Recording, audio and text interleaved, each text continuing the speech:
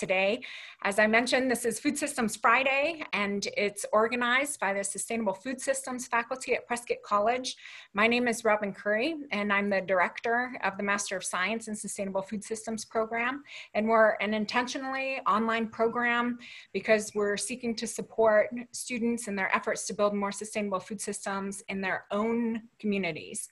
So COVID-19 has definitely put the spotlight on our food supply chains and has made more apparent, though those of us who work in food systems knew all along that our existing food systems are not equitably ensuring food for all, but the COVID-19 crisis put the spotlight on supply chains, as many of them disrupted in the crisis.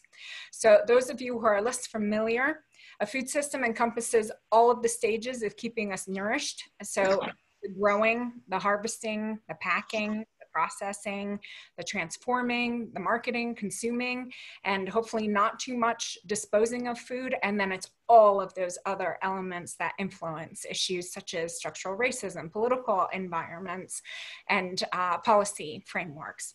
So, as a faculty, we started this webinar series because we had been thinking ourselves about the increased vulnerability to food security that's happened as a result of COVID. And we know that people were already vulnerable to food insecurity and the health impacts associated with our political, social, agricultural, and healthcare structures. So we recognize food as a human right. And so we wanted to spend time learning and providing opportunities for the whole of the food systems community to learn more about the human right to food. So we invited Baldemar Velasquez to join us today to help us learn more. We'll speak more about his career and background in just a moment, but he is the president and founder of the Farm Labor Organizing Committee. So welcome. Thank you so much for joining us today to speak about addressing poverty and the designed systemic neglect of agricultural workers. In 2 weeks, on October 23rd, we'll be airing at the same time, and we welcome Gwen Garcelon and another panelist soon to be announced. Gwen Garcelon is the founder and director of the Roaring Fork Food Alliance. Try to say that 5 times fast. And she's a professional organizer. She'll be using the example of the Home Food Garden Project, which was a 3-way partnership amongst nonprofit and extension organizations. And she provides insights into the logistics and the how-to of organizing, which makes wonderful sense to have as a follow-up to our conversation with Mr. Velasquez today. Most of you are now Zoom professionals with all of the webinar time we've been doing, but just a couple details here. The webinar is being recorded. We make the webinar available via our website for folks who are unable to attend. So thank you so much for affording us that opportunity. But please know also that when you participate in the chat, Prescott College will be capturing that and we'll be distributing the chat also.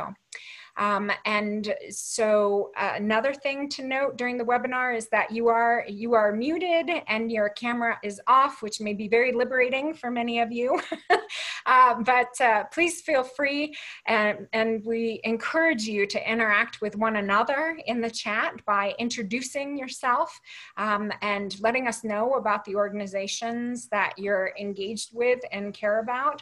And if you feel comfortable sharing your contact information, that would be a wonderful thing to do. So it's really a good community building space, and I encourage you to take the time now to say hello and provide a brief introduction. Let us know where you're coming from, and please feel free to share some about your work and the organization that you're engaged with. In that chat space, you're also welcome to put questions that you have for Mr. Velasquez in there, and I will be monitoring it, as well as my colleague, whom I'd like to introduce now, Dr. Wendy Sue Harper.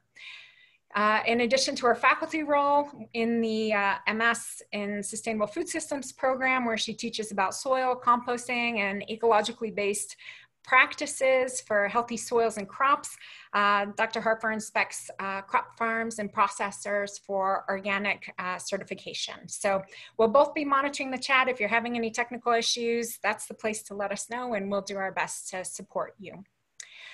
So the theme of this webinar series is the human right to food. And really what we are hoping to learn more about is what is it that we need to be doing to transform food systems for the long-term provision of healthy food for all as a human right. The United Nations recognizes in aspects of international law that there is a human right to food. It's not well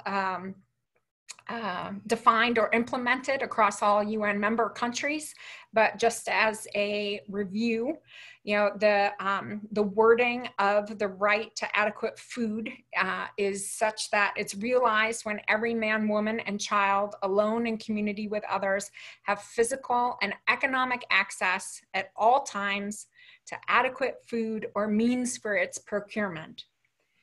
The right to adequate food shall therefore not be interpreted in a narrow or restrictive sense, which equates it with a minimum package of calories, proteins, or other specific nutrients. Now, the committee that put forth the framing of the human right to adequate food also considered that the core content implies that the food be available in a quantity and quality sufficient to satisfy the dietary needs of individuals, that it be free from adverse substances, which we know the majority of our food is not, and that it also be acceptable within a given culture. The committee also considers that the right to adequate food implies that the accessibility of, that there is accessibility of such food in ways that are sustainable. And here's a very important part for today's conversation, that it's sustainable, but that it does not interfere with the enjoyment of other human rights.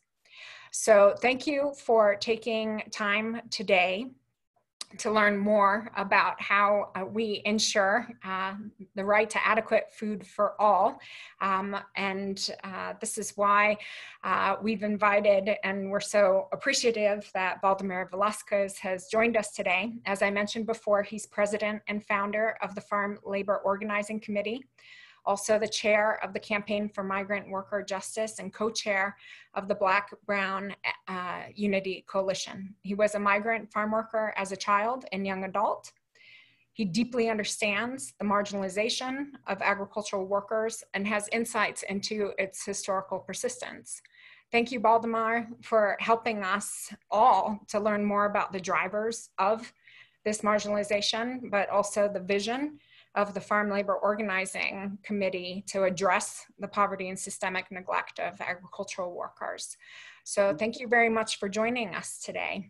Appreciate it. Thank you. Please feel free to start. Oh, okay. This is my cue. This is your cue. All right. First of all, let me extend my greetings to our West Coast counterparts, the United Farm Workers, who have done so much to advance the collective voice of agricultural workers in the U.S. We wish that there was 20 more United Farm Workers and FLOC organizations throughout the country to address the core issue that I really want to get to today. This access to food, I understand very clearly. I remember starting to work next to my parents, alongside my siblings when we were 5, 6, 7 years old. And what we had to look forward to of doing the field work was the fact that we were going to get some money to buy food. We didn't think about buying fancy clothes or toys or things like that. We're talking about getting food that was going to last us for the rest of the week until the next paycheck when we could go out and, you know, fill as many baskets of tomatoes or cucumbers or potatoes, wagons of potatoes, apples, cherries, strawberries, blueberries, raspberries, in the Midwest, cotton in South Texas, and oranges, grapefruit in Florida. It was always a race to have enough money to have food. And if we were lucky, we'd accumulate enough money during the summers to buy school clothes, to go to school, and maybe eventually get a pair of shoes after yours got too tight. And you wondered when you were working in those fields, is this all there is to do in life? What's the future? But I think that this is not a situation that is unlike what the other agricultural workers experience throughout the world and across the country.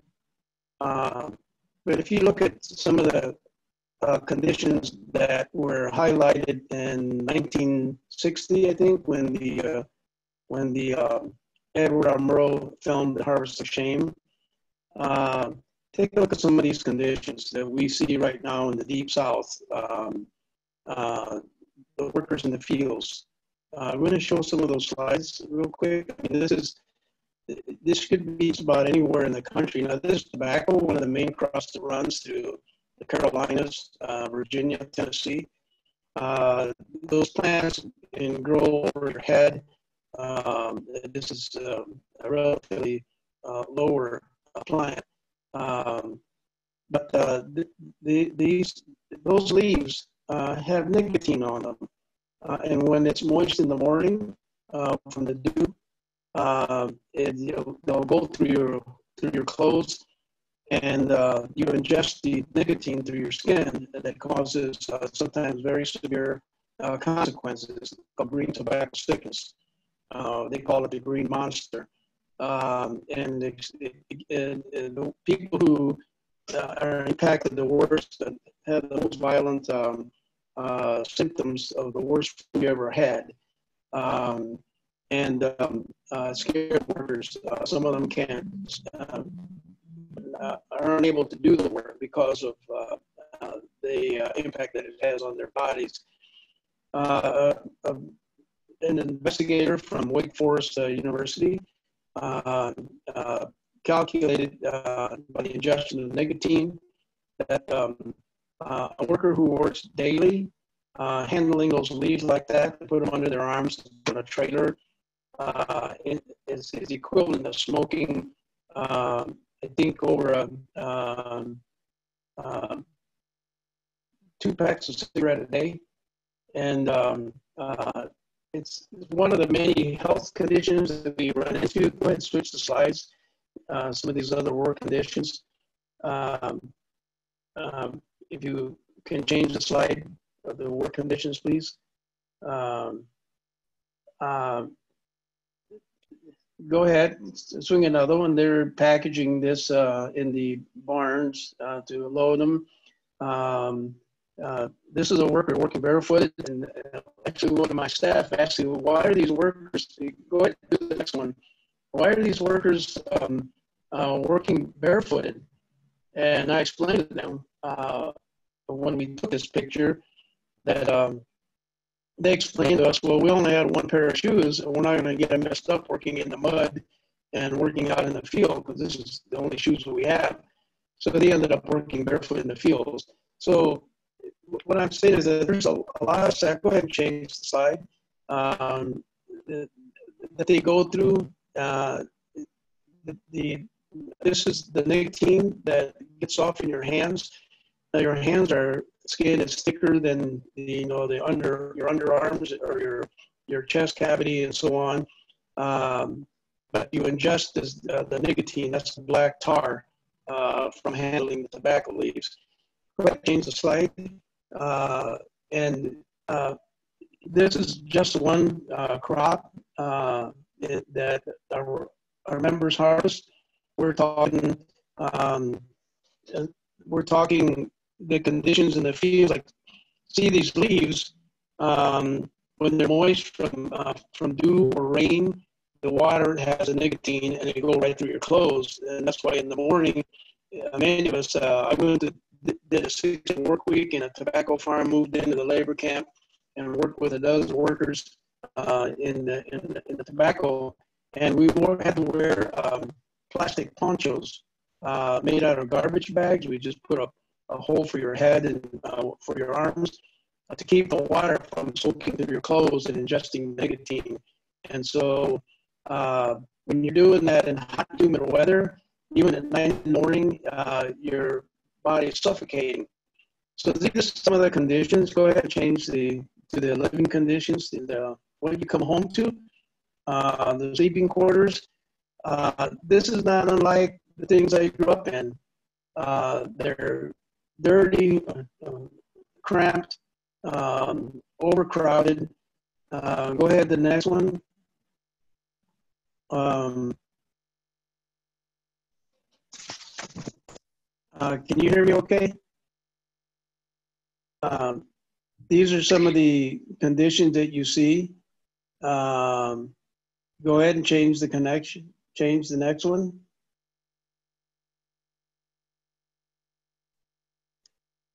So you see, you work so hard all day, and you come home to these conditions. It's very distressing. And then if you want to clean up, go into the cleaning facilities or the bathrooms and showers.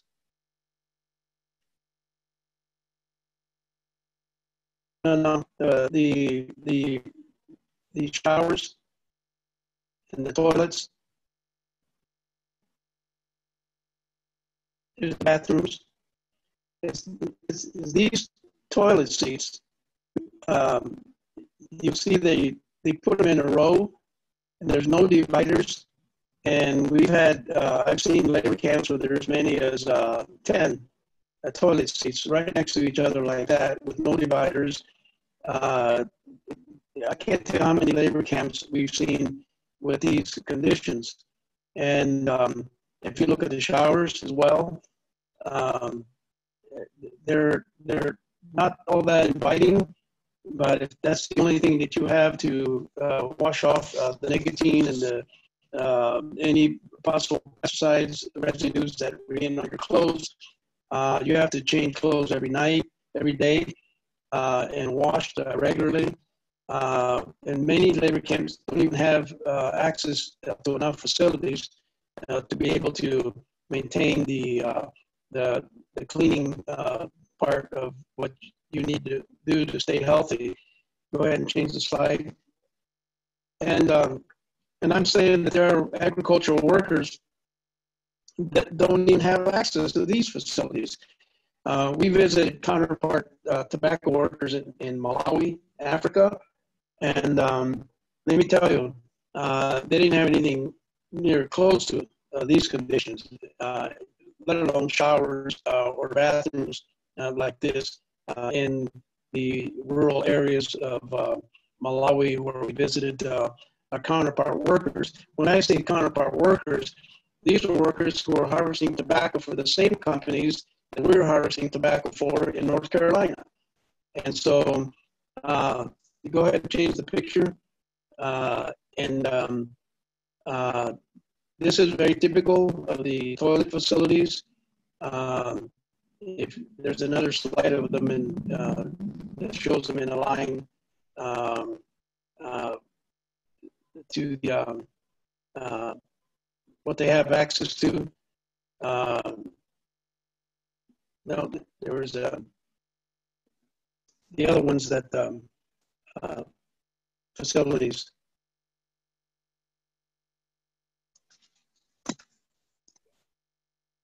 Which ones would you like us to show? No.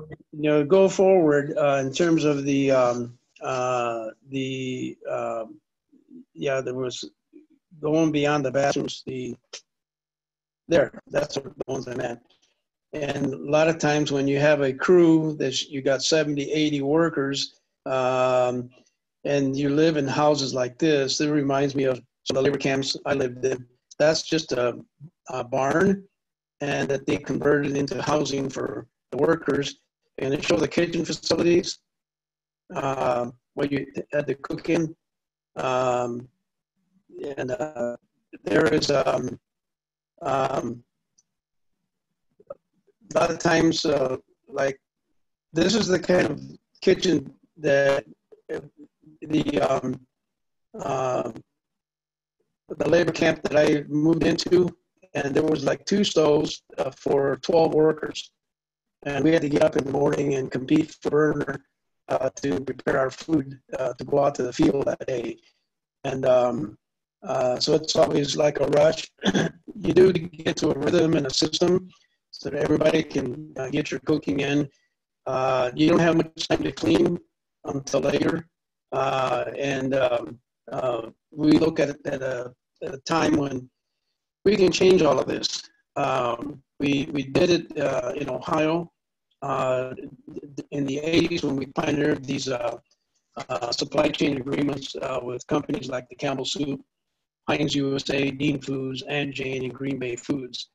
Go to the action shots. We did it by organizing.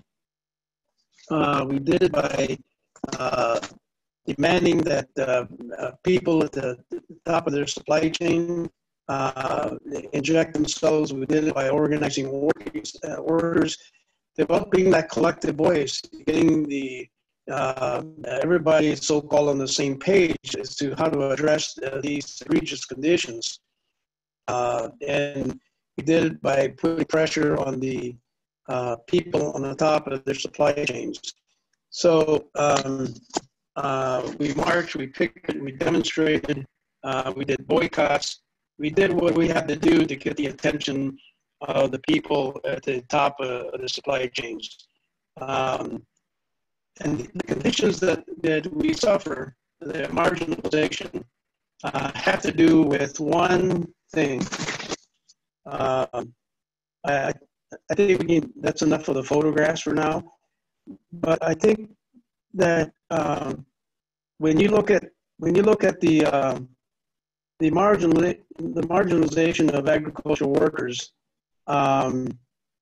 if you take the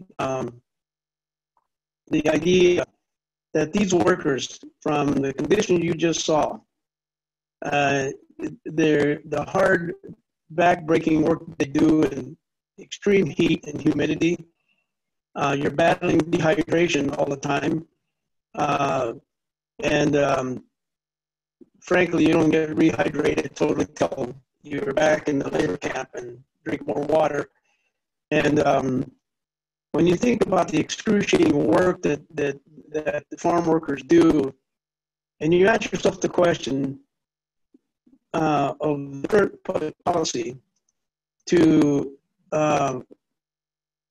flood the response with programs, some good, some not so good, like the food stamp program.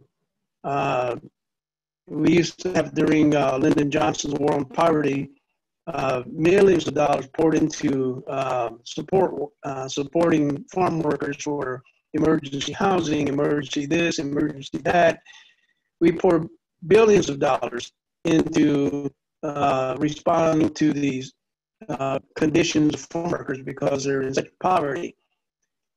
So I sort of thought about this as in my early years of organizing, and decided that that's not a subsidy to the farm workers, that's a subsidy to the agricultural industry.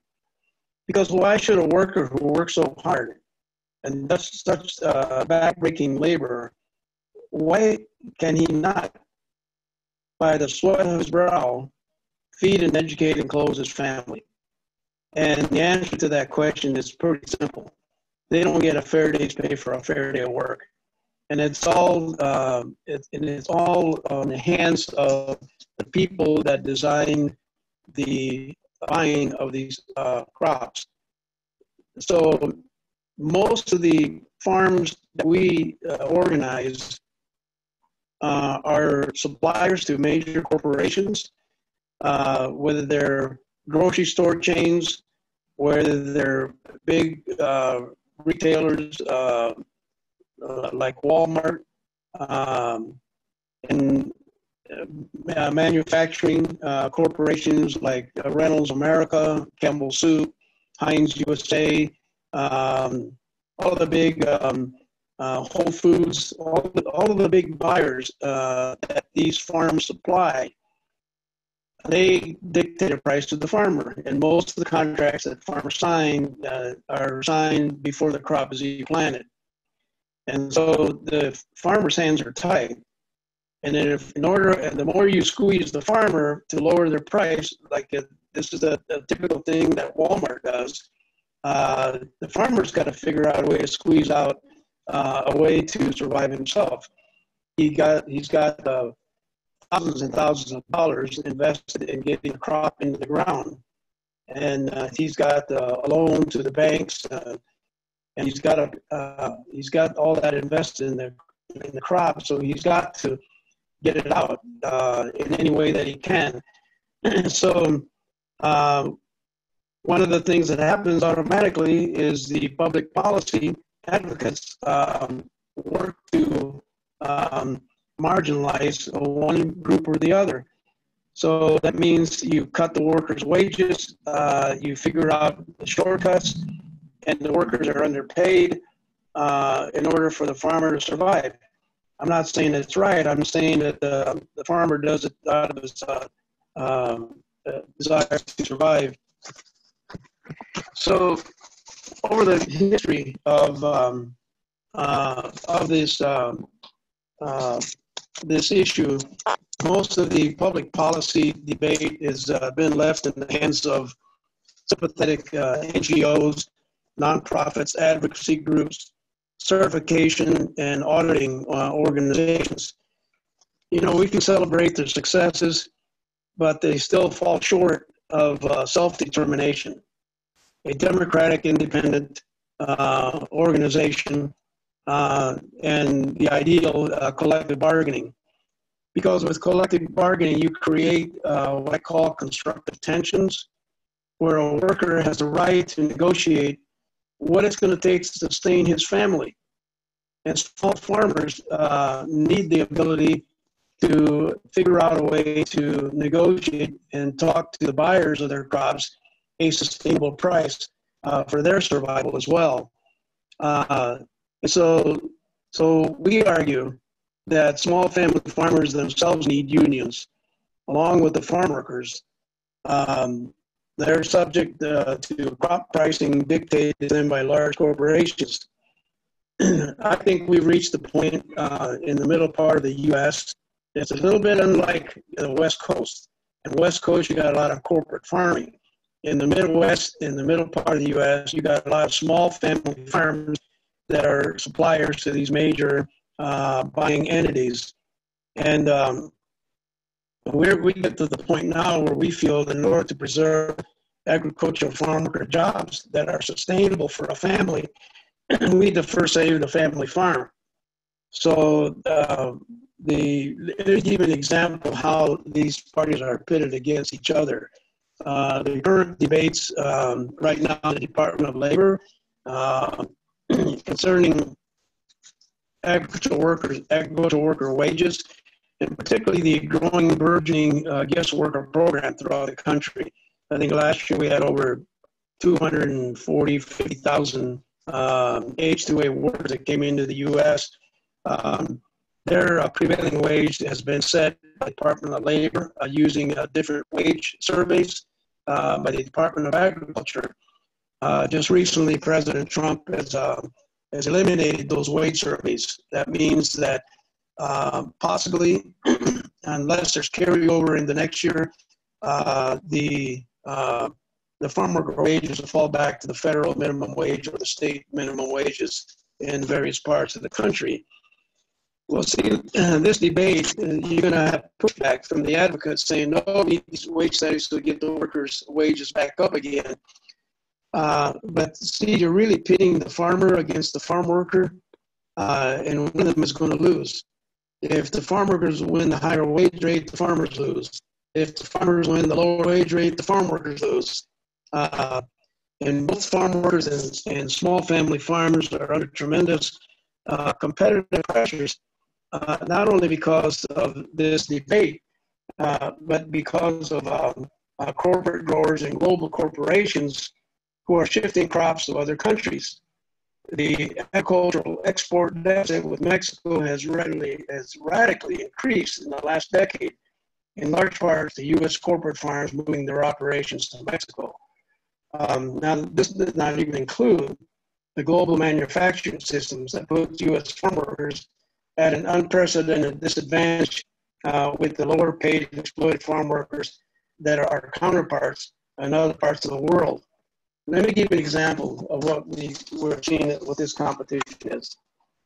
And we know this because we visited our counterpart in specific commodities like tobacco, like wine grapes, like tomatoes and other crops that we sell here in the United States that are imported from nations that have workers that are immediate competitors.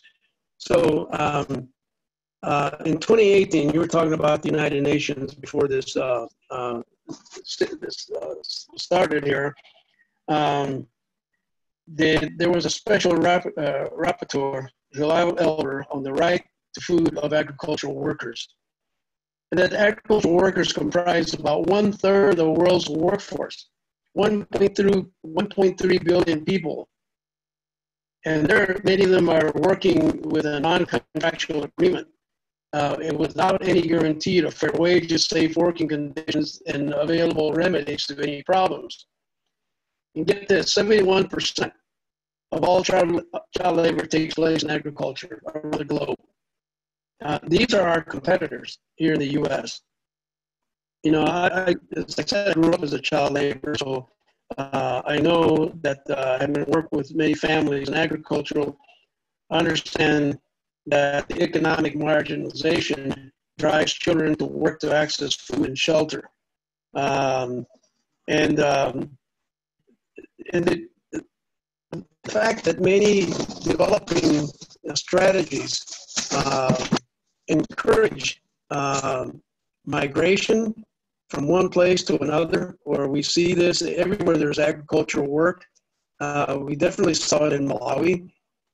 They're using work schemes that were very familiar with us right after the Civil War in the Deep South, when the slaves were emancipated.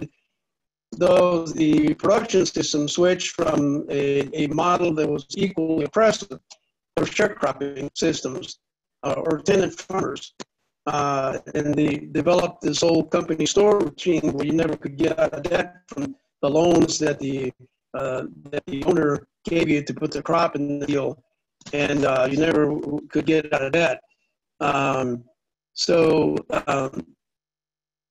And the United Nations Right to Food of Agricultural Workers report also indicated that that the supply chain production was an important source of jobs. It increased from 295 million in 1995 to 453 million in 2013.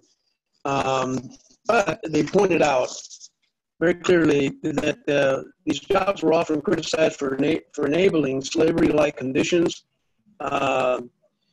Corporations could avoid accountability for violation of workers' rights, resulting from the actions of their extraterritorial suppliers that are only contractually related to the corporations.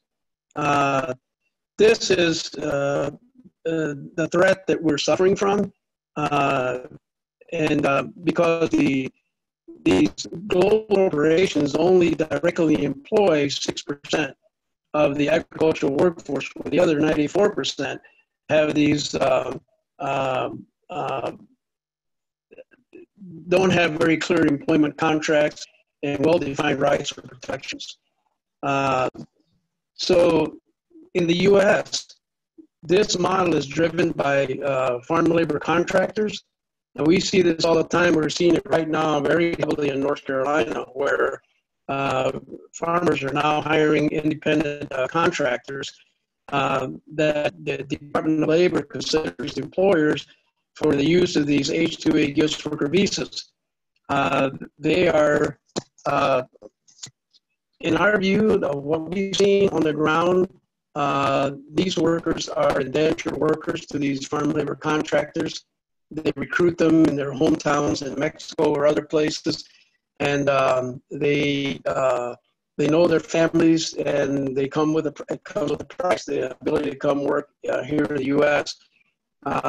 Many times they're made to pay their own fees at the American consulate for the visa, for the inbound transportation, which according to law, a precedent that we set back in 2003 in a class action lawsuit, that these fees have to be reimbursed to these workers in their first paycheck.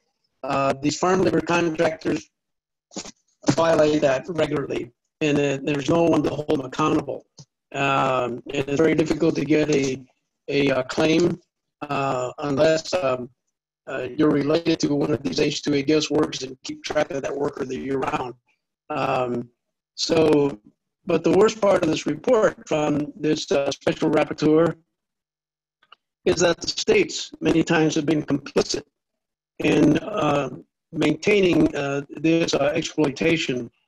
For example, in 2007, Chiquita Brands International, a corporation based right down here in Cincinnati, Ohio, admitted to paying $1.7 million to Colombia's paramilitary group, United Self-Defense Force of Guatemala, to kill or intimidate union organizers in the banana sector. And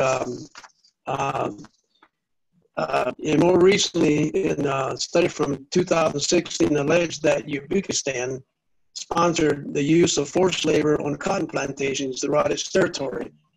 This is a subject that I'm working on right now with the International Labor Rights Forum and International Union Federation.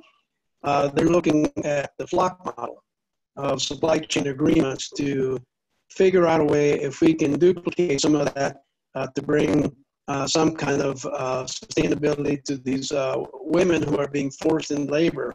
Apparently the government forces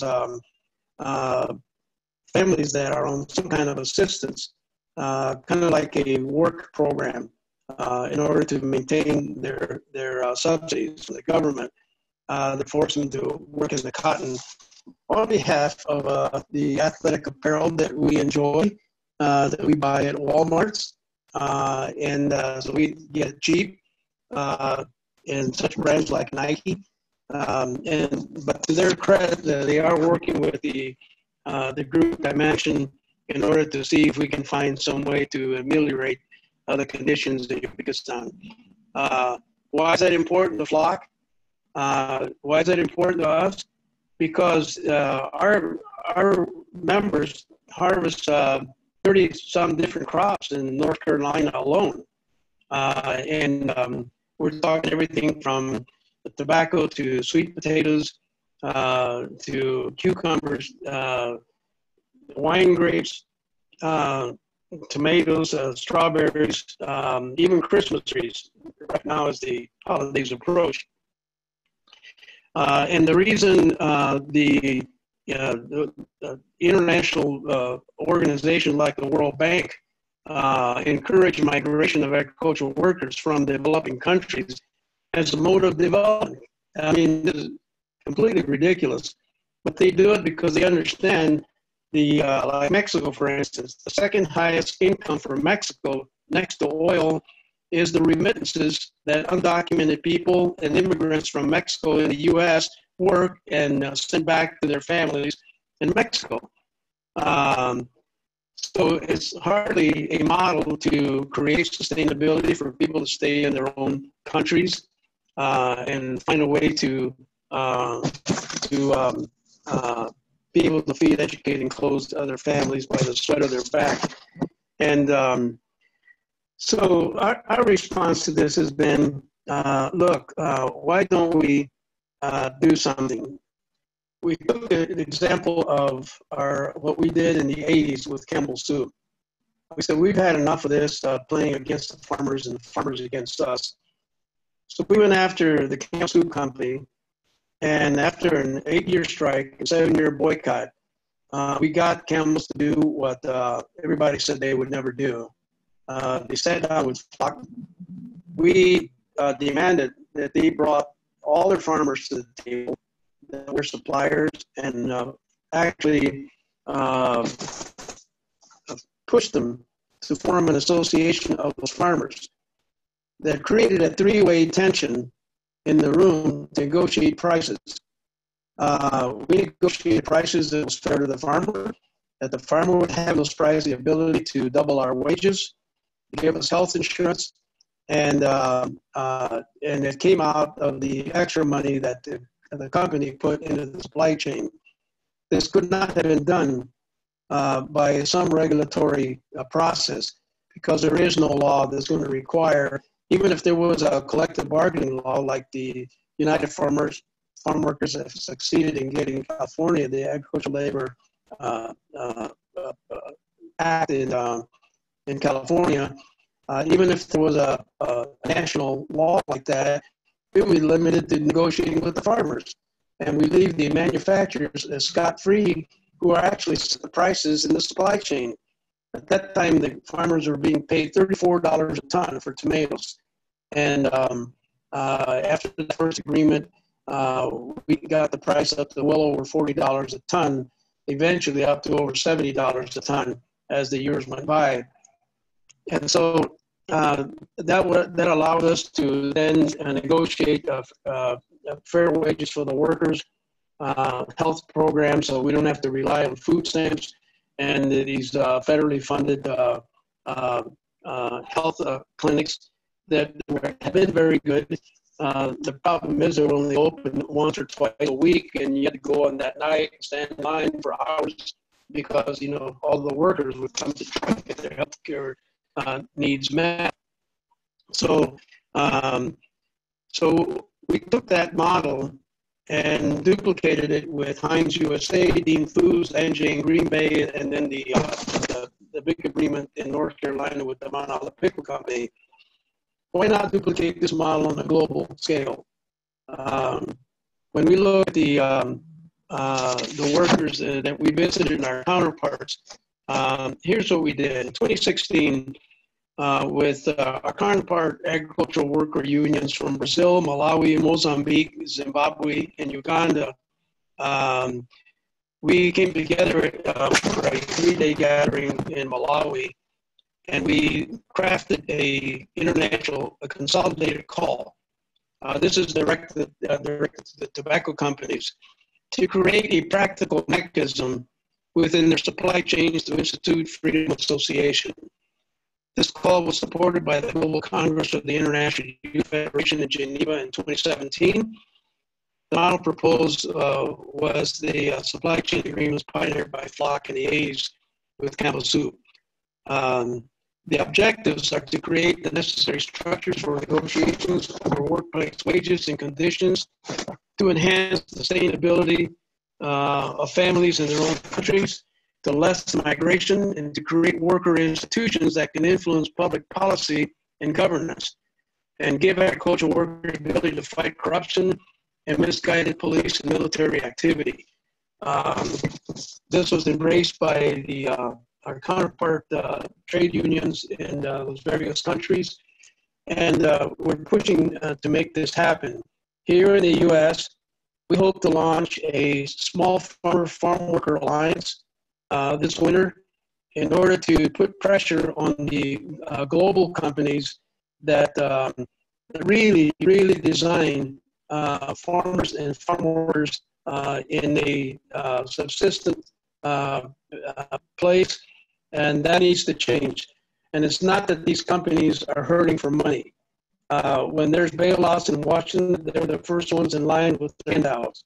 And so I think that it's time for the American public to stand up and say, we got to stop putting up with this, and let's stop treating the symptoms. It's not wrong to feed the families, have the food drives, and do the things that we've done in this pandemic that we're in the middle of. It's not wrong to do those things, but we've got to go beyond that, because if these global corporations, if we're able to compel them to address the inequities in the supply chains that they have designed, let me tell you this, they're designed. If you talk to any of these corporations, I don't care whether it's a Walmart or a Reynolds Tobacco Company, they have their quote procurement departments. They got their procurement specialists. And this is what they do. They go out and find people to beat up each other to see who can work for the cheapest and get the cheapest prices. They can get the consumer price as low as they can to compete with each other.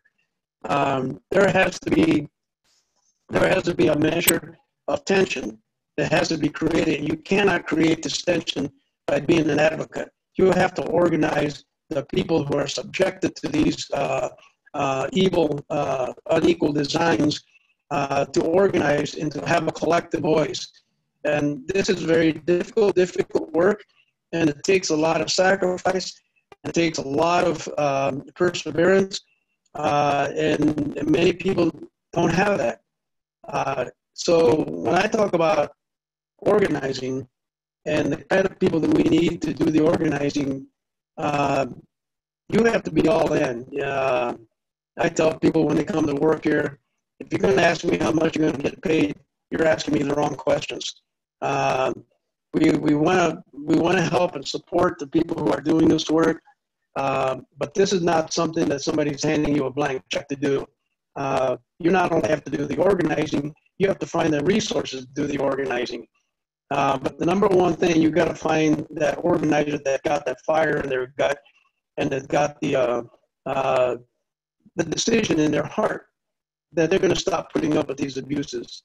And when you grew up in the conditions that I did, watching my parents get cheated, watching my parents get abused, watching my mom get cussed at, you get to a point where a young man is angry and decides, I'm not going to put up with this anymore. And what I mean by not putting up with it anymore is that this is what you're going to do regardless of the consequences and regardless of what you have to sacrifice and push. And so we're always looking for good organizers. We've had a lot of good ones. But the support network is invaluable.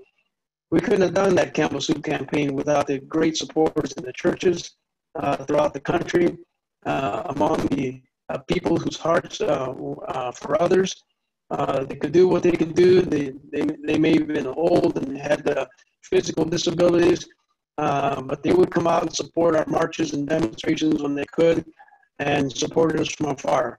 So I think that there's a great need in this country right now to start thinking about these global supply chains and how work is structured and who makes the decisions, and organize the marginalized people to develop their own collective voice and not leave it to the hands of advocates and other advocacy groups to do the speaking for us. This is what I've done for 53 years now, and ain't going to stop because it's like breathing. If you want the workers to really come out of where they've been, it's not going to happen by itself. You have to go out and encourage and mobilize and keep talking, and winning support is over, to go after the top of the abusive supply chains that farm workers suffer from. I can't think of a single farm worker in this country that is not impacted by decisions that other people make in the design of producing that commodity that he's picking with his hands. And this is what we have to do. Well, I don't know, I think I've sort of run out of what I wanted to get out, and hopefully that would create some space for some lively questions and conversation. Yes, thank you very much. So far, nobody has put any questions in the chat, but I put the invitation out right now to all of the to all of you who've joined us today to please not be shy. Mr. Velasquez has committed his time to this issue and to all of us. So if you do have questions, please feel free to ask them now. And while you're thinking about them, I did have, as I mentioned to you before, Baldemar, I did have some questions that folks who couldn't make it today live put to me ahead of time. And one of them was that folks were very intrigued by the title that you put forward for today's discussion. And they were wanting to learn more about what you meant and intended by the term designed systemic neglect, and really wanting to, dig a little bit deeper there. So what kind of neglect, and where does the designed part come from? Well, the design is exactly what I was describing, the procurement that these corporations design. Back when we were doing the Campbell soup fight, it really comes down to the numbers. We were getting paid 16 cents a basket. That's a 33-pound basket of tomatoes. So there's approximately, 60 baskets in a ton. So, that's the portion of, you multiply 60 by 16 cents, and that's the part of the $34 a ton that the farmers had to pay out of what they got. But when you take into consideration the transplants, the fertilizer, the diesel, the depreciation on their tractors, and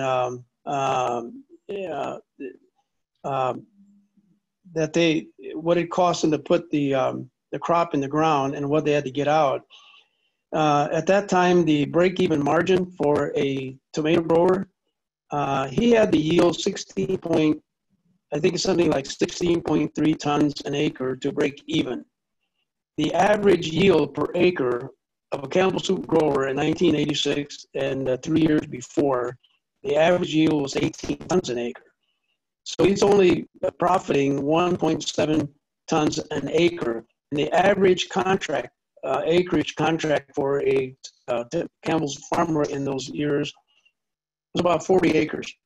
So you multiply 40 by maybe $50, and you come out with a $2,000 profit. You do the math.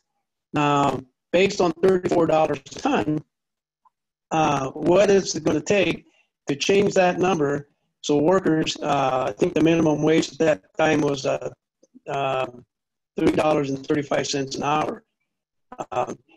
We wanted to radically increase that base. We could make more incentive if we picked enough baskets of tomatoes, but they have to guarantee that $3.35 an hour. We got that minimum wage raised in our first contract to $4.85. So that was a dramatic increase base that we enjoyed that first year, but we had to move that $34 a ton to over $40 when we took into consideration the buying of the Blue Cross Blue Shield policy for all the tomato workers that had to come out of the pricing. So that's the deal we made with the Campbell Soup Company. The money had to come from somewhere. The grower's not going to be able to increase those prices with $34 a ton. So the Campbell Soup people, for years, their procurement system argued that the market this and the market that, and this is what the rate is. $34 a ton is a fair price. Might have been a fair price for them, but not for the farmer and not for the farm worker. So that's what we had to impact. We couldn't do that without getting Campbell Soup to the table. And many other benefits came out of that over the subsequent years. But that supply chain negotiations was very successful. We duplicated with the Heinz Tomato Company, Heinz USA. with the Dean Foods Corporation out of Chicago. It's a dairy company, but they had cucumber subsidiaries in Ohio, Aunt Jane and Green Bay Foods. And the labor-intensive crop was cucumbers, so we did the same thing in the cucumbers. And this is the reason that model is important, because we dealt with such things as abusive farm labor contractors, crew leaders, workers who were brought here in a indentured manner, workers who were we got women out of very bad sexual harassment conditions in some of those farms, because workers had a collective voice and were able to clean these things up. I always like to argue that the child labor issue in this country ain't going to be solved not by setting some kind of standard in Washington. It's going to be solved when the workers get organized and negotiate their children out of the fields. This is what we did in the cucumber industry. Again, it couldn't have been done unless we had the corporate buyers at that time with Velasquez Pickle and Heinz USA and Dean Foods. We had those corporations at the table saying we want to get, at that time, I think about 15% of the workforce were children under 12 years of age in the cucumbers. Wow. We got those kids out of the field, but we couldn't get them out of the field until we upped the wages for the parents so the kids wouldn't have to be in there harvesting cucumbers in order to make ends meet. So we had to radically increase the wages of the cucumber workers. And it can't be done out of the farmer's pocket, who's our direct employer. We have to go to the top of the supply chain and get Velasquez Pickle to change the prices. And then what we did in the collective bargaining agreement, we knew that we couldn't solve all the problems in 1 or 2 years. Like, for instance, what do we do with the kids when we get them out of the fields? Do we leave them to languish in those really dilapidated labor camps on their own? Or we'd get them in the summer schools, the compensatory education projects, the migrant Head Start programs. But the migrant Head Start program did not have capacity to take all the children out of the fields and into the schools during a work day. Plus, the parents would find it difficult to leave the work site in the fields at 3 o'clock to get their kids when school ends. So we did an industry committee made up of the corporations, made up of the farmers associations and the union, and went together and pleaded our case to the state government and to the federal government. We need to expand the capacity of those migrant Head Start programs, and we need the money to extend the hours from 3 to 6 o'clock so that the parents don't have to come out of the field early. We did a year's turnaround time on that. In the meantime, we got one of the corporations, Heinz USA, to pay for the first year of the contract to rent an elementary school to take the extra kids in the Head Start program. So we upped the wages of the workers, got the kids out of the fields, into the schools, and then the next project was to deal collectively with the squalor in those labor camps. We made a deal with the State Department of Development, and we had Campbell's, and Heinz, and Dean Foods with us, and the two growers associations, and of course the union. And we went to the development department of I think Governor Celeste in that year, and we argued that you need to put money into the housing to remedy the squalor in the labor camps, because the state that has the housing has the workforce. The state that has the workforce attracts the contracts to these major companies for the farmers who supply them. That strategy went really well. And we got the governor to put $500,000 in his biennium budget. At that time, you could build a brand new labor camp with eliminating the common use facilities, the pictures that you saw earlier in those labor camps. And we developed a basic design. They were like duplexes, where families could have their own self-contained showers, bedrooms, kitchens on their own. And it cost for a crew of 40 workers about $85,000 to build a labor camp like that. The state program, you could grant $25,000 grant to any farm who committed to doing that, and the companies in turn any grower that made that jump on that, they would guarantee a contract for growing cucumbers for the next 10 years that allows the farmer to get the balance of that investment back over a course of a number of years. So a lot of these things can be solved if we get the entire supply chain in some kind of negotiating what I call a constructive tension. Yeah. Thank you. I think that there was one question specifically about that term, the constructive tension, and what it entailed. And so the specific question was, on how you and FLOC had utilized the constructive tensions in your organizing. And before you answer that, I wonder if you could pull back just a little bit from your speaker. We're getting a little bit of feedback. Oh, so sorry. Maybe we'll try it this way and see if that takes care of it. So okay, sorry about that. So the question was about that concept of construction tension and how you utilized it in your organization. You can't have constructive tensions unless all of the parties have a collective voice. You have to have an ability to give and take. But if one side has all the power and can retaliate against you to limit your ability to speak up and speak honestly about your problem, about your need, then it doesn't work. You have to, in order to have a constructive tensions, you have to create a collective voice and an ability, a leverage of power, so to speak. And the only power that we have really is our bodies and our work. And of course, our ability to articulate what our problems are to the public, because I think that image is very important to everybody. Definitely very important to these big manufacturers and retailers and these corporate entities.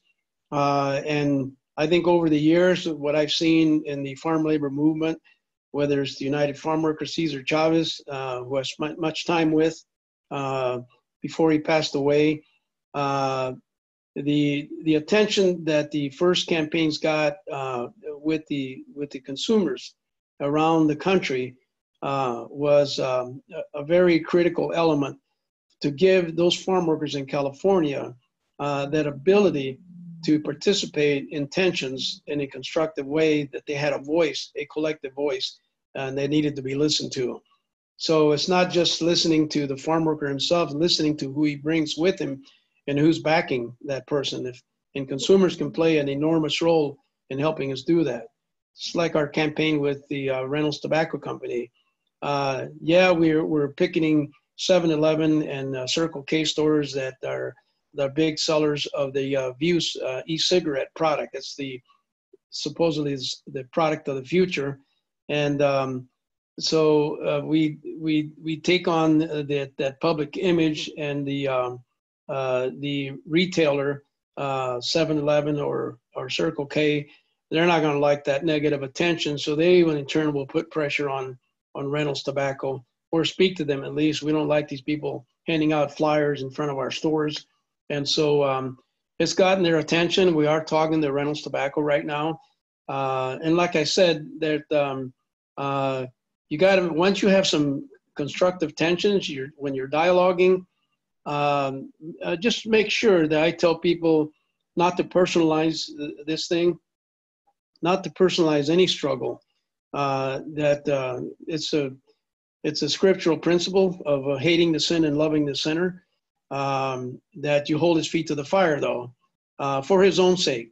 Because when you oppress other people and you have a system that you've designed that marginalizes people, that keeps people in poverty, it keeps children from being stunted in their growth, their ability to get an education, and who knows, negate the possible next famous teacher, lawyer, educator, doctor. Maybe it's the doctor who's going to have a cure for COVID or some other disease. And you limit that person, that child in agriculture to a life of peonage. You're doing yourself as a human being a disfavor. And frankly, if they know, if they're pointed out they're doing it, I don't know how they can sleep with themselves at night when you know you're governing a system that does that to other human beings. And we have to call them out, not demeaning them as individuals, but saying, look, you know, you got to call this to your attention. And frankly, many of the corporate people that I've negotiated with had no idea what was going on at the bottom of their supply chain. But once they knew, it created, I've always learned that in all of the campaigns we've done, that somebody in that corporation listened. And even though there was a disagreement internally with them, there was always someone in that corporation that was saying, you know what, these people may be right. We might have to do something about this. So. Yeah, thank you. I think it's a good transition to another question that came from, this is from Erica. So she is they are the new chair of the Florida Food Policy Council. And they're wondering what can they do to assist. So the direct question is, what can I do to assist our farm workers and other workers to gain equity, diversity, and inclusion? You know, there's been a lot of good programs throughout the country to train farm workers for other occupations, get them out of that lifestyle. But for every person you take out, some other guy comes in and takes their place. So you still have to deal with the inequities in the work and whatever crop that the farm workers are working in. And frankly, in 53 years, and I've seen, you know, starting with the Lyndon Johnson's War on Poverty, like I said earlier, all the billions of dollars that we put into addressing the symptoms of these inequities, it hasn't changed the systemic designed exploitation. And in order to do that, you have to find farm workers who want to organize themselves. You have to find the farm worker who says, I've had enough of this, I'm not putting up with this anymore, not for me, or not for any one of my co-workers, or anyone coming after us, and take on those supply chains of those corporations. Florida, you're talking citrus, you're talking strawberries, you're talking tomatoes, you're talking quite a number of crops on there. They all have a systemic design in their supply chain. You just got to go to the right body that controls, that's the pivotal decision maker in the setting the prices. And it ain't going to happen unless farm workers are organized in a way that they develop their own organization, develop their own democratically led leaders, and agree collectively what is the next issue that's important that they need to take on. You can't take them on all at the same time. You just got to pick your fights. This is what I think what Cesar Chavez did very, very well in the early years in the 60s. It carried on, and they've enabled much success like FLOC has. We've been able to pick our fights and organize the workers, and the workers make the claim, and the workers make the decisions in a democratic, collective way. Let me underscore that. This is very difficult. I remember the first time when we created, like we were proposing with the tobacco companies, a mechanism for implement freedom of association, the right to organize, the right to bargain collectively. The first thing we negotiated with Campbell Soup was not a contract with them. The first thing we negotiated was an independent labor board. It was chaired by former Secretary of Labor, John Dunlop.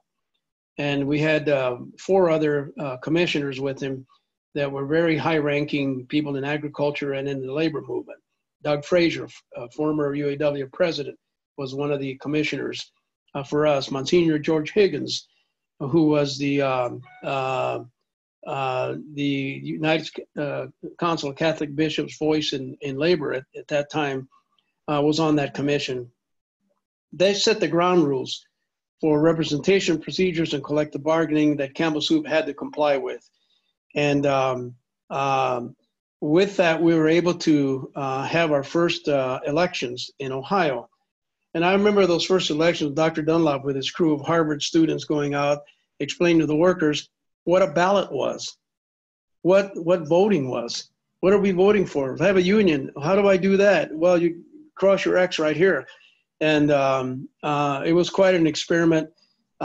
Since that time, when you saw the pictures of our meetings where workers are voting on things, they got to be trained and brought into how to participate. And we invest a lot of time getting workers to participate and run through ideas into what should be we as the elected leaders, what is that we're going to push and what are the fights that we're going to pick. And so that is very difficult work. It's very drudgery, time-consuming work to get that democratic participation, but it's invaluable, and you cannot successfully win big fights with Campbell Soups and other manufacturers without it. You got to have that collective voice, and it's got to be democratic. You can't go around and be appointing yourself as a leader, as a spokesperson. I limit my comments to issues that the workers have passed in our constitutional conventions through resolutions, and those are my marching orders, and I have to account for those. The next convention is coming up, 2021. So I got to prepare my report, what I've done, what I've not done. Otherwise, they'll throw me out and get somebody else that will carry out their collective voice. So I have one of our guests is thanking you and FLOC for all of your organizing leadership, and the same person asked a question, was curious about your thoughts about how do you feel about minimum wage / guaranteed wages for workers, including farm workers. Excuse me, I misread this. Let me clarify. How do you feel about a minimum wage, guaranteed wages campaign for workers, including farm workers? And we'll have one more question after that. Well, we've always fought for wages not dropping below certain levels. I remember Cesar Chavez speaking at our first Constitutional Convention in 1979 in an old Mexican dance hall in Holgate, Ohio. The hall was packed with strikers, the Campbell Soup strikers. And it was our first Constitutional Convention. And Cesar was asked the question, well, how do you compare what you're asking for in California to what workers are asking here in Ohio with Campbell Soup? And his answer was, well, we're terribly underpaid, but we ask for what we can get. And it's whatever we can get, we're gonna shoot for that. So yes, definitely, if there was a floor minimum wage like we have our federal minimum wage, but that's violated daily because of these elusive farm labor contractors that I was referring to earlier. And I think that's one of the biggest threats to workers continuing to be marginalized, because then they impact the standards of other workers who are in a more legal setting with their employer. Because if this employer is paying less than this other guy next door, it's going to drive the wages down. And so, yeah, we can set minimum wages all we want. The difference is, how do you enforce them? And again, you can't do that without workers organizing to ensure, like any law that's passed. We're arguing about this on another matter. And people are saying, why don't we legislate this and get this thing done through legislation? I said, well, the legislation is good because it does set a set of standards. The trick is, how are you going to enforce it? And how are you going to implement it? And I tell you one thing, there's no law in this country that has not been implemented successfully without the recipients of that law having been organized to ensure its enforcement. Yeah, thank you. I think for our final question for you today, although I wish we could keep you for longer because we didn't have time to address all the questions that came up. But one of the questions is, I'll read the question first, and it is, what do you think about food as a utility? What would food as a utility look like? You know, similar to water and electricity as a utility? Never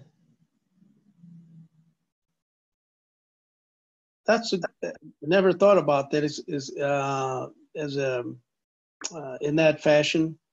I think back in my young years when I was young, and we had very little food in the house.